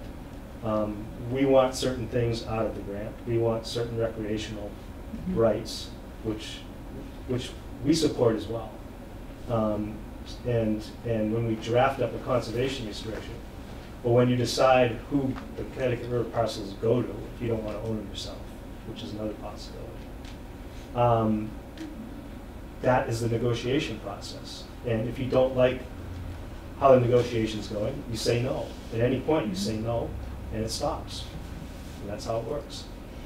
Yeah, I have So it's really up to you. I have to see it in writing, and I I'm saying want somebody no right else now to review because I've it. seen the direction the DCR and you folks have gone in this town. And it's restricted the hell out of us. I would make a motion to deny the letter of support at this time until we can have something more solid to review. What would you like? I would like a written, I guess, something solid to look at before we even consider granting rights. Who to does Kestrel. who does the draft? Right. The drafting would be a collaboration between the town and whoever is holding the CR. Maybe if we can come up with that, and then we could look at it as a board before we even agree to start, supporting the project, and that's something I could support if we have something solid. Is there a in place. time frame on Continue it? it rather than deny it? So the timeframe on getting the general letter of support, and like I said, you can say no at any point. There's nothing in saying, sure, we're interested in maybe participating in this grant. Doesn't mean that you have to go down the road with it. Just means that you have an interest in doing so. Oh, you have a deadline for. It's not letter of committing support? anything at this point, it's just saying, sure, we're interested in partnering, but like I said, at any point, you can back out of it if it's not agreeable to you. What's your deadline? The deadline is October 10th, I believe, for the, 18 is the deadline for the grant. yeah, so we have to submit a proposal to the state by the 18th, identifying the partners, identifying the potential parcels of land. I mean, the first time we saw this was a week ago. It's kind of a short turnaround. you know, I just started the trust I'm from New Hampshire. I just started the trust in June, and the trust has been understaffed, and I was just handed this and said, run with it and try to make it happen in this short time frame. So that's why I'm bringing it to you at this late date, and I apologize for that. I can send you a draft conservation restriction with hunting and fishing and snowmobiling in it to look at. I can send that tomorrow. We have another meeting on October 3rd. October 3rd. We could bring this up. Could you send him a draft before then, so he can have a look at it? I can. I think we need to have a public hearing on it Public as well, hearing, because too. we need some Yeah, comments absolutely. from the public on this, because this isn't something that we should be giving away town land, or rights to the town land without public input, I don't think. Mm. So just to be clear, that by a letter of support saying that you may be interested in participating in this project, you're not giving away anything at this point. I was gonna say, you could have a public hearing after you send that letter out. No, my motion stands. I can't support even the letter of support at this time until we have something more to look at. I mean, we're voting on paper where there's nothing at this point, so. No, I don't want to make a motion either unless I see what. No, and I think a public hearing, you're gonna have handfuls of people in here that have been restricted, just like I said, because I've been hearing it already. What's the flavor of the board? So we can continue it, or? we can Want make to a motion? continue? We wanna- Do a continuation and have a public hearing on this? Okay, I'll withdraw my motion to deny the letter. Okay, and then we will have a public hearing on this, what do we I'll got? second it. Do we have I'll time for a second. public hearing, David? I Uh, mean, for just the posting requirements? In terms of posting requirements, this is not governed by Mass General Law, so you can Okay, make it. so we have time to go We ahead. have plenty, 48 hours, I guess. Really? Okay. Yeah. So part of the process of being able to apply for the grant means that we need to get kind of a simple ballpark appraisal on these various parcels, which could be included in it. And we have to get the appraiser rolling on doing that. Would it be okay if we had an appraiser look at these parcels and just get a figure on what they might be worth in the meantime? I don't have a problem with that. It's gonna cost the town anything. It's not gonna cost you a dime. I don't have a problem. And just on the mechanics of this, if we were to do it, would we be putting any money up front for this land, or are we just basically, it's just a land swap, so to speak, or the land is somehow You would- used as equity? You would not be putting any money up, you would probably be getting some money out of the river parcels, and you would be seeing other land conserved in the town as a result. And don't get me wrong, the conservation is fantastic, and I think all of us are for conservation. It's just the restrictions that we have the issue. I'm from New Hampshire, I'm in agreement with you. So Live free, Right, live free. exactly. And many of the conservation restrictions that we wrote in New Hampshire, almost all of them, were allowed hunting and fishing and snowmobiling, and many of them allowed bootlegging. So I'm with you on that. And Some of New Hampshire actually does have four-wheelers, Yes. and buying trails up there also. They do, yeah. Jericho State. See, this all came about when DCR took over the top of the mountain, and they thought they owned every parcel. And my family owned a parcel of land up there. And the bike trail, the riding trail went through it without our permission, whichever colored trail it is. But they're still going through it, some of the private property up there, and the bikes don't have permission. If somebody gets hurt up there, who's gonna be responsible for that? Yeah, some of the bike groups are notorious for building bootleg trails, and that's Yeah. something I know DCR is concerned about, and we're concerned about because of the. I did too with the dirt bikes and the four-wheelers, but we maintained those trails for years and years and years. Sure. And we shared them with everyone, Sure. cross-country skiers and all. Understood, yeah. I used to go from the center of town up to the top of the mountain myself. Imagine that. From Middle Street on. Yeah. Thank you for your time. Thank you, thanks for coming in. I do appreciate it, and we'll take this under consideration and have, Thank you so much. okay, thank you.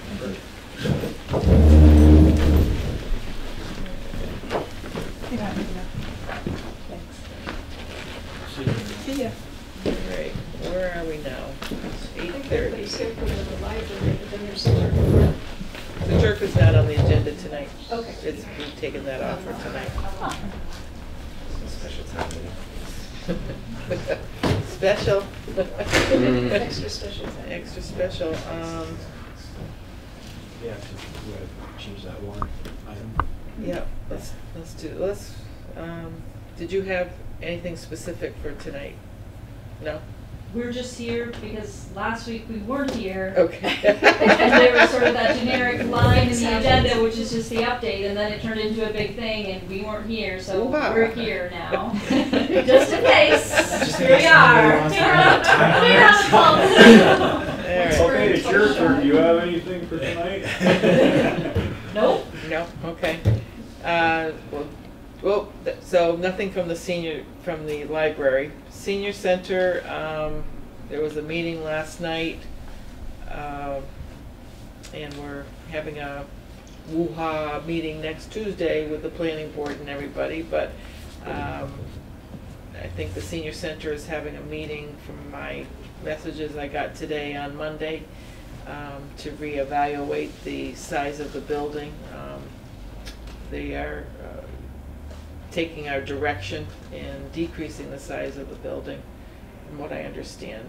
Yeah, that's the plan is, you know, based on the meeting last night, I think it was pretty clear that the path forward of trying to achieve 2-for-1 parking with the current senior center size is not going to be able to pass through the planning board. So it's disappointing, but in order to keep the senior center on track, we're going to meet on Monday to vote on reducing the size of the senior center to, you know, that 10,000 range square footage to meet the parking 2-for-1 on the site. It looks like it's going to be about an 8-week conceptual redesign phase, so we would go back to the planning board to get site plan approval on, I think the date was November 20th. So you'll still meet the date that they set last night? That is the plan. That's why we set that date out farther, so that it was an achievable goal, because with changing the size of the senior center, it's going to change the parking lot, which is going to change the drainage plan, you know, change the lighting plan, all these things will trickle down. So that gives time to do that.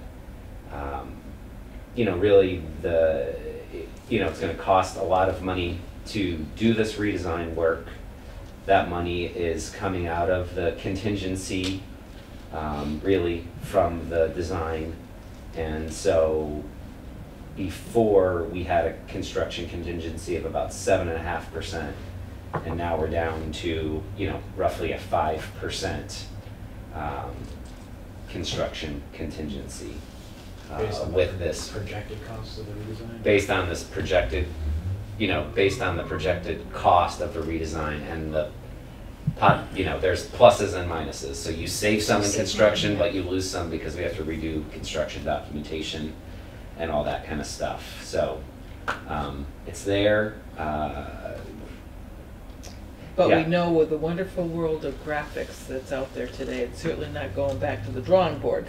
It's not So- completely going back to the drawing board, and we have some, No. you know, it's changing the layout of the space, you know, to So- accommodate the smaller footprints and all that kind So of the stuff. main thing is that I think that the board wanted to see is that we could get the 10,350 square foot building on that with no problem with the amount of parking that needed to get done. Yes. And we can certainly work on the interior of the building, as long as we could get that footprint out to the planning board to show how it would be designed on the lot, and at least have a preliminary that we might be able to give them ahead of time, and then the final drawings and whatever on November 20th.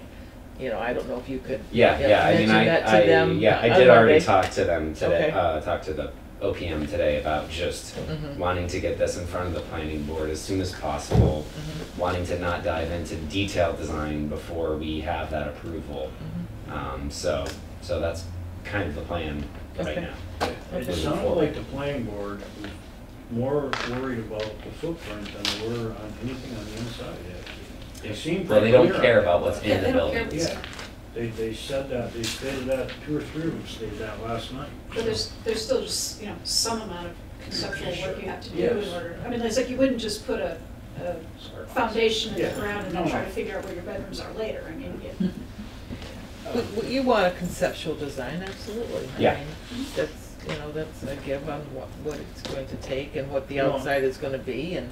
And Yeah, like I said, the I really lighting hope, plan I really changes, hope drainage. the architect and the OPM come up with an exact number here too, because we're from 800 to 4,000 square feet last night at that meeting still. There's Well- not a true number. But they did say last night, though, that at that 10,350, it would meet the bylaw, the strict letter of the bylaw. I mean, and if we were that close with a 12,000 square foot building, it's gonna have to work with a 10,000 Yeah. square foot building. And I will say for people watching at home for the first time, based on our straw poll, we've got maybe a chance at 4-1, maybe 5-0. There's a surprise coming there. That's right. But, So We you don't know never- what way that surprise yeah, comes. yeah. Never know. But we're close to an approval, so I think we're all coming together on it. I'm hoping. Yeah, so hopefully this is what pushes it forward and we can move on from here. I mean, And again, we I- should be digging right now. Yeah, well, I'll reiterate what I say. I think that, our goal is to make the best building possible. Mhm. That's what we want to do. The sub-fire station met on Monday night this week. We met with the OPM and Colliers, and we have started our project. We're looking at possibly a 12 to 13 month to completion of the building, from putting a shovel in the ground to 2019 of July to July of 2020. So we're hoping for completion at that point in 2020. Public forum will be on September 27th at 6 p.m. and that's to be determined yet. I believe it's going to be at the senior center, not the senior, public safety complex that night. That's what he Yeah, said. that's what we said. So What it's time? 6 p.m. 6 o'clock. And that's just a presentation of what kind of building you're looking at building? Is that- Yes, well, it's actually It's the basically same the same building that was in North Hadley that's gonna just get moved to the other end. Okay. With a little bit of what, their drainage and things like that on the outside. Still in the process of doing some surveying. I was gonna say, will it show the situation on the Yes. site? Okay, because Yes. a lot of people were asking. The about that. plot of the building for further expansion on Yep. that piece of property. Correct. That's what the questions I'm getting. So we have our wetlands and things like that you have to consideration, but that's in the back. I was gonna say, is Haven Media gonna be there, do you know, to record that? Yes. They are, okay. Yes. So that's where we are with that. Can we just go back to the library for a second? Just Certainly. because we did have a building committee meeting on Monday night. Mhm. So just by way of update, you want to tell us what we looked at on Monday? So we looked at the design, so we looked at 3D drawings on the screen. Which is really cool. It was very cool, just to make sure that we were happy with all the engineering that's being done. We're coming to the end of our design development phase, and then we'll be ready to go into construction documents.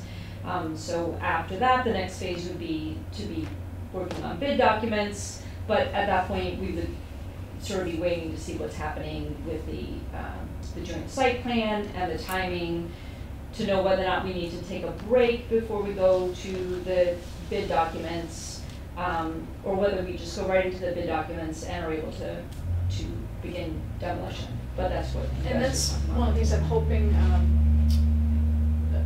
next week when we meet with the planning board, again, if we're talking about kind of all of the ramifications or whatever you want to call it, the paths forward here, that whole timing discussion, we should, again, I think better to have it sooner rather than later, so there aren't any surprises, so people understand what the possibilities are, once we know what's going with the senior center. And I think there was some talk about some use, and I think that'll come up next Tuesday too. The building committee you didn't make the last one, but I was there. Talked about possibly using downstairs in the library temporary for Channel 5. It would be easier access to go downstairs than to use the upstairs. But again, that's something that we want to have Can you discussion with talk you about about. what the timing of that will be? Do you mean after the library relocates out of the building? No, No. when the demolition of, The hooker school. if the other senior center has not been built at that point, or full, just for a place for our Hadley TV to be temporarily. But it's not ADA compliant. It's not, and we use, I mean, that's a space that's in But they don't use. have to be ADA compliant. Right, but it's a space that is in use by the library. I mean, we provide Oh, okay. services in the basement, it's not just an empty basement. What are you using it for? I mean, collections, I mean, people use it for This is the the young teen- adult room. The what? The young adult section, young adult department of the library, and Okay. it's, I mean, it's half of our. Well, we'll have further discussion with you. Okay, They I've they just- were I've just heard that tossing it one. around, and I didn't want Yeah. that to be a surprise to you. If Well, you, it's a little bit of a surprise. well, I mean, if something, that was just tossed around. Okay. So, just putting it out there for right now for you to be aware of, that either upstairs know or how much space downstairs. they need? Or, even upstairs. So, pardon? Do we know how much space they would need? How big is that room you're in now? About 200? no, 500 square feet probably. Yeah, that's a fair amount of space. That's pretty big. Yeah. And they also have the server equipment and everything that needs to be Yeah. housed somewhere. But maybe the third floor, Conceivably. conceivably. So, I mean, just, the downstairs would be difficult because we have the bulk of our, not the bulk, but half of our collections are down there. Mhm. It's, the restrooms are down there. It's not like we can close off the basement from. okay, well, from use. let's talk about it. Sure. Okay. What are you utilizing the upstairs for? It's mainly office space, and we can't, historical collections, we can't use it for meetings because of the, Floor. building inspector that has, declared we can't use it for public meetings, we can't really use it for, much of anything, so There's right a now lot of it's. space up there. There is. We got Took all that dances. stuff out from there and put it up in Hooker School. So now that the size of the senior center project is changing, is the library going to get back some of the stuff that you guys were negotiating, giving up, like the garden space and some of the green space? Is that, I hope that you'll be talking with the senior committee about getting some of that stuff back now that there's more room to work with. So Is that- we're definitely collectively, both projects are hoping to gain more green space from this. So I know that that is one of the goals, but we have not even begun to Sure, sort of try to redesign our joint parking until we see the footprint. Yeah, some of the gardens and things like that. Yeah, even in the most recent joint plan with the bigger building, we had picked up, 10 feet on that last design, and I don't remember how much the original children's garden area was it like 15 feet? And then we were just getting 10 back, so I would think, do you remember about like the original I think we library? originally had about 20 feet. 20 So feet, it was, okay. yeah, it was a fairly sizable Yeah. green space around our building, Yeah. but anyway. Yeah, So it would seem I like- imagine we're gonna collectively have a lot more green space. I know that was one of the objections, is too much asphalt. So yes, I'm certain that everybody will be a little happy with the joint parking plan, but we haven't started working on it. Yep. Okay. All right, good. Project's good. All right, thank you. Thank you. All right. Keep up the good work Right. with everything that's going on. So we're going to town meeting warrant. Last thing on the agenda. So, I think there's a couple of articles that we wanted to defer. Well, I'd like to remove article number So 17. 17 for the time being, until possibly if we need to look at it. You had gotten a thing from Dr. Z. Did you get one? Yeah. Or- I did have one. Okay, so, just on the planning issue of the process, but I don't think we need to go into that, but we did receive that, and thank you, Dr. Z, for sharing that with us. And we'll follow that to the T, I guess. And, so, if someone would make a motion, does anybody agree with me? Yeah, I'll make a motion to rescind or strike Articles 17 from the warrant. Okay. Yeah, and I'll second it. Okay, further discussion? Yeah, just some points of clarification. Mhm. Just, again, because it's a public meeting and things get said, so there was, even what Joseph Rodnick found, going back to 1976, this does clearly say that the Board of Selectmen do have a right to initiate the zoning bylaw change. So again, you know, we wouldn't want anybody to think that we weren't following protocol. And David, you did get it to them within that notice period. So David was very much trying to follow this outline. And then the other thing too is that there was some concern that it was done behind the scenes, and just went back and you know, we discussed it August 1st, August 22nd, and then we had a, you know, several minute discussion about it on September 5th. So, you know, I know everybody doesn't watch the board meetings, like all the board meetings, God knows why would you want to, but, and then there was also some conversation with Jim Maximowski and Bill Dwyer about it too. So I think it was just a situation where not all of the planning board members were aware of the fact that we were having discussions on it, because you aren't necessarily glued at home watching our meetings, and I get that, but also just wanted to make sure that nobody in the public thinks that this was happening behind the scenes as any sort of trickery that was quite above board. Yeah, so what did you do that for? Yeah, yeah, right. No, what did I do that for? Well, and can I just say that this is I hope it's seen as a goodwill gesture by the select board, and that we're trying to come to a compromise with the planning board and get things done together at this point. And so if the voters want to see this at spring town meeting or annual town meeting, then absolutely, we can work on putting it back on. But for now, I think one thing at a time. Yeah, and the right way to do it is really to, and that was the original discussions, it was something typically the planning board themselves would put forward. You know, they were the ones that raised it as recognizing it. And they have to have a public hearing also on it too. So. Right, so there was no way this was going to happen anyway, which is what we talked about on the 5th. So. Okay. All in favor? Aye. Aye. Aye. Okay. Is there another one that needed to come off for now? Number 11. Number 11. That's for the land. Lands. Oh, really? Right, so Alan, that's the Zahowski property? Is that one? Yeah. Oh, because of the CPA. We have a placeholder in there, right? Yeah. Right, so that we're not bringing forward, correct? Yeah. Actually, we could, go ahead. Molly and I met with the Conservation Commission last week, and we met with the community preservation people before that. And the upshot is that there's really two things that have to happen that have not happened yet before they would consider, you know, going forward, especially using town money or CPA money. And the two things are, there has to be some kind of a plan for how the property would be used and who would take care of it and how much it would cost, those kinds of things. And there has to be a firm price, maybe an appraisal or something done. So I think that's where it's coming off right now. Right, so That's just it's not right. Hopefully it'll be in the spring if the property hasn't been sold privately, and we'll have a chance to do a little more legwork and have some more conversations and see how it goes. Also, I should add, if the Kestrel thing comes to pass, who knows, well, that's another option. But we'll have to, again, that's not right either. We have to see how that goes.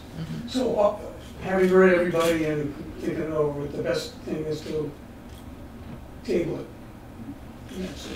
Propose. Al, you know, with the money that's involved with Kestrel and DCR, if we were to take that land on first right of refusal?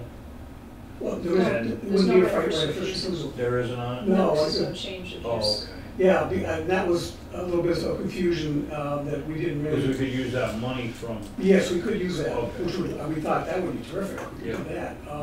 But yeah, on the right of first refusal, if he was taking it out of 61A, it's in 61A now. Oh, okay. If you were gonna develop it, but there's no intention to do that. Yeah, right. Okay, so there wouldn't be any change in use, so we won't have right of first refusal if he sells it. So again, this proposal that they have really wouldn't help us in some of these situations anyway. You mean the Kestrel? Yeah. Well, it sounds like they were talking about possibly using something from this grant Yeah, they could even. to make a purchase. Right. Okay, so I'm not sure Yeah. of the details, but it's a possibility. Yeah. it was an offhanded thought on the part of Kestrel when they heard about it. They said, oh, well, wait a minute, that's a really attractive parcel. They definitely think it should be included, but it could be included in this large grant thing. But that would, and the only real purpose would be to buy it, because it's already restricted. Right. Like I said, the recreation part, I really got a problem with it. I hear you. I was born on Chamorro Road, and I've been on dirt bikes and four-wheelers. Well, and nobody snowmobiles. wants to be told that they can't do something on their own property. It's a reasonable position to take. Yeah. So can we ask Park and Rec maybe to kind of develop some sort of use plan for that property or some other department? I mean, I mean, You know, when you do that and you make it town-owned property and you got it on the waterfront, then you've got liability. Yeah. So There's a lot of objections. there's some things that It's you like have to reservoirs. really take a whole look at the It's like the picture. reservoirs too, with the public safety Exactly. aspect of it. I mean, I guess our original thought was, we'll get the property, and then we'll figure out what to do with it. I think that hearing, you know, people's concerns are, I think we have to flip that and come up with, even though we don't own it, just, you know, we could come up with some kind of a plan. Here's what it would involve. Who's going to take care of it? How, you know, what is the, you know, DPW, SWV, law, Parks and Rec, Concom, citizens, abutters, you know, so I would like to see. Police, fire, everybody. Yeah, I'd like to see some effort to, and I'd be happy to, you know, participate in it, to have some conversations about what do people think about whether we should own it at all, which to me is a no-brainer, but if we did own it, what are the pros and cons, what are the costs? We could figure that out before town meeting in the spring if it's still alive. And, Yeah, a couple of members of both the CPA and Conservation, one of them even being an overlap between the two committees, had visceral reaction to the town acquiring more land. Right. In a negative way. Yeah, we already have enough land that we don't know, that we're not managing. You know, I understand that. On the other hand, we're not talking about building a Taj Mahal, to use the word that's been used. And I know that when we started to talk to people about similar things like the Hatfield boat ramp and the Sunderland boat ramp, people said, oh, no problem to take care of this. It's not a headache. It's no big deal. And I can see like our friends go mowing and picking out the trash and stuff like that. To me, it doesn't seem like, but the question's a valid question. It's a valid concern, I think it has to be. I'm sure you're aware of the situation up at the Sunderland boat ramp with the DCR. Which one? They're trying to tell the power boats not to go in there now. I was just gonna say, You see what I'm saying here? You see yeah. where the recreation part is getting out of the DCR? Sure, You know, I see it all the time, it's not just an To be honest with you, I don't see power boats going into the Sandy Beach property either. No. Kayaks. Yeah. It's pretty shallow.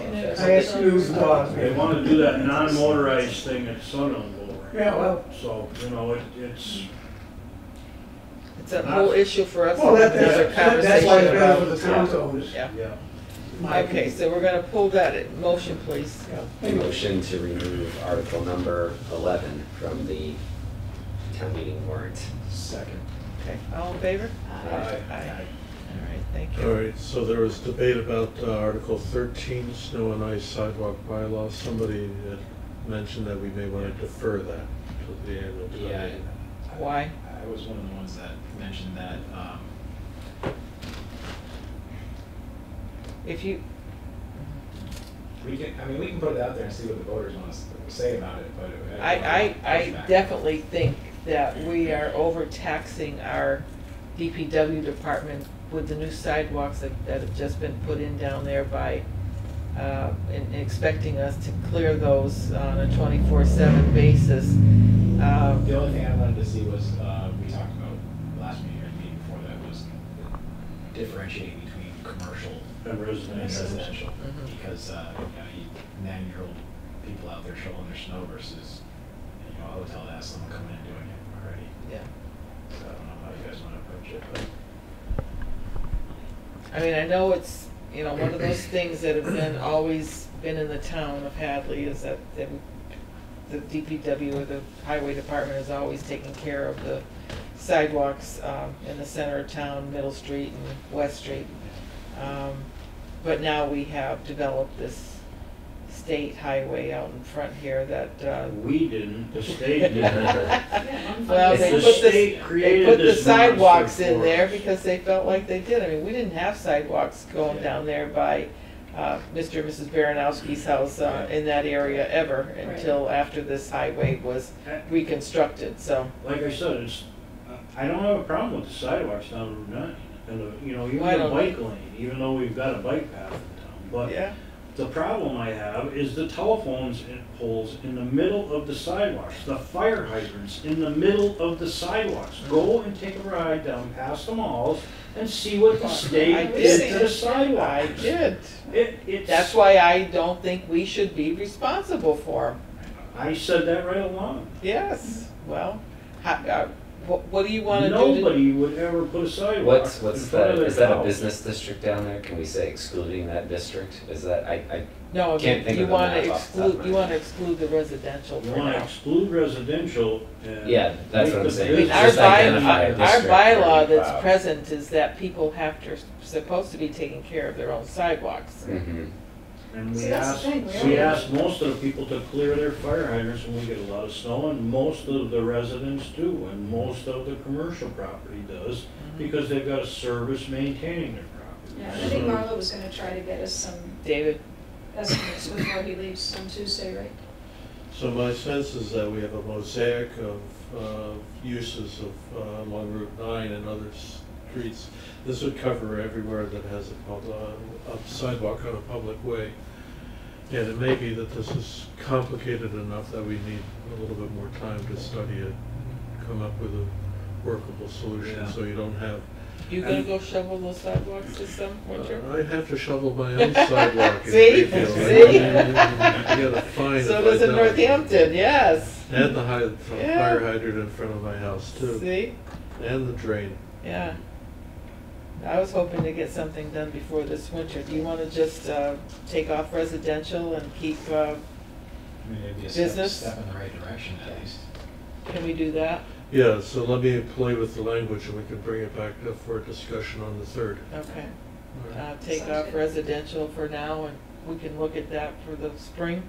All right. But right now, we'll want to keep it for business. Commercial and industrial property should be maintained Mhm. by the owners.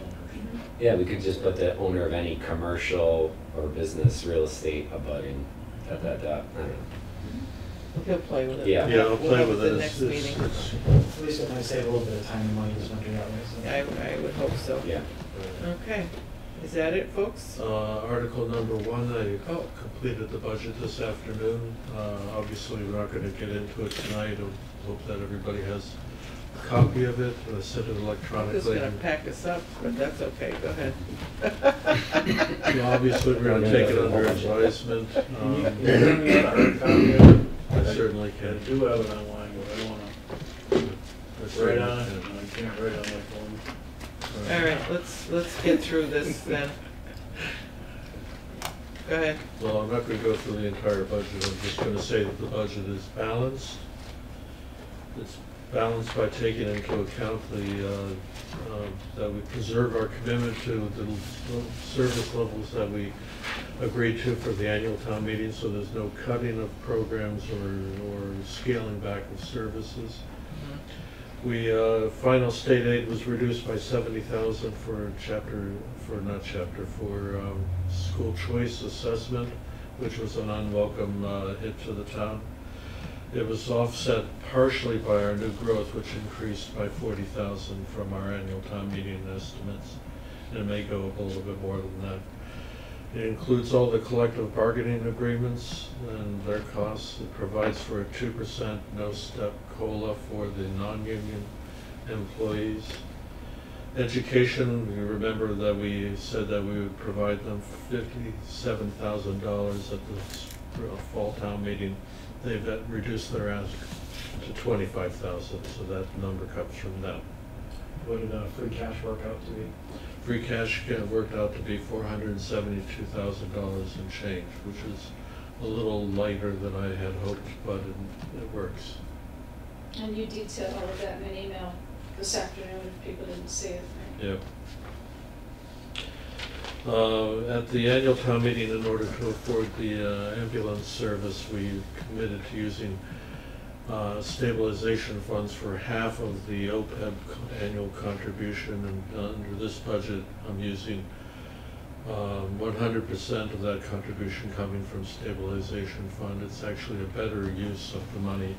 I consulted with the treasurer before making that presentation to you. Local receipts remain at annual town meeting levels with slight adjustments amounting to about $13,000 to meals tax and room occupancy tax, but that's our engine for generating next year's free cash, so I didn't want to raise those. And obligatory expenses that became known after our annual town meeting was concluded, such as property insurance and workers' compensation, those have been accounted for. There's some increases in there. A lot of little details, shaving costs wherever I could. Came up with a balanced budget. Thank you very much. Sure. Nice to have a balanced budget. Do we have any room for capital? You have very little room for capital, so that is going to be one of the casualties. Yes. Of this budget is that the money that we had hoped to devote to capital is not there in abundance, but there are some monies for capital. And put capital off the annual. That's one strategy, and the capital planning committee will be meeting on Monday and coming up with the final recommendation. And is there anything that, is there going to be an emergency that, on the capital, that can't be deferred, or? Don't have those notes off the top of my head, but Yeah, I mean, there's a bunch of stuff on there I'm sure people will rely on, but I can't think of anything that's an emergency other than maybe the DPW and the well filters or something along those lines. I don't know how much of an emergency that is, but. But you'll talk about that Monday. No, I thought yeah, you said that. we actually can pay for that out of water reserves. Okay, that's out of water reserves, so that Yeah, doesn't so matter. I Okay, think we yeah. raised it Yeah. last annual meeting. Yeah, yep, never mind. We That's paid for enterprise those fund. last meeting, Yeah, we have them replaced. so, yeah. Okay. So in general, for capital, there's a couple of options. We can borrow more than we had anticipated when we originally put together the annual town meeting budget, or we can defer to the next annual town meeting, the capital budget, and recertify free cash in February, because we know that we received a lot of payments after the July 1st deadline. So a lot of back taxes came in, a lot of pilot payments came in. We're talking about hundreds of thousands of dollars of revenue that came in after the deadline of July 1st. The last monthly payment of state aid, for example, came in after July 1st, so we can't, there's additional money that may be available that we could scoop up for the annual. But we'll talk about that on Yeah, Monday. yeah, we'll have it later. Yeah. Okay. Anything else? Any news of the nation this week? Had enough news for the week? I think so. I think so. Submitted the IT grant for $112,000 and change. Should say we didn't do your report, but But it's that's 5:59 okay. and we can read Yeah. it. Is there any I can read- response from I don't have any questions. I read it. I don't have any questions. Has there been any response from the governor's office about the letter we sent them about the roads? Actually, we did get a response that they're asking us to attend a meeting at the College of the Holy Cross, and I'll get that information out to you. Yeah. This would be with all the other municipalities, this is not a private audience. I figured Pope. that. Yeah. I figured that, but Okay, sure, if I can make that, I'd like to go to Okay. sounds good. And any announcements? No announcements? Nothing tonight? that. Again, Friday will be the Fire Association's chicken barbecue. And then the library's having a spelling bee fundraiser at Mitiera on Thursday, the 27th. I think that's at 6 o'clock, but Do you know do you what time remember that if it was 6 is? or 7? I think it's at 6, right? Yeah. Yep. And we'll have a sub-fire station public forum on September 27th at the Public Safety Complex. And that's at 6 p.m., 6:30, if you would like to join us there to just see how those plans are going. It's open to the public. Thank you for your work this week, David. Appreciate it. Thank you. And motion? Motion to adjourn. Second. All in favor? Aye. Super. See you next Tuesday. Here. Here it is. Oh, no, it's the senior No, center. no, no. The senior center. See you guys. 7 o'clock.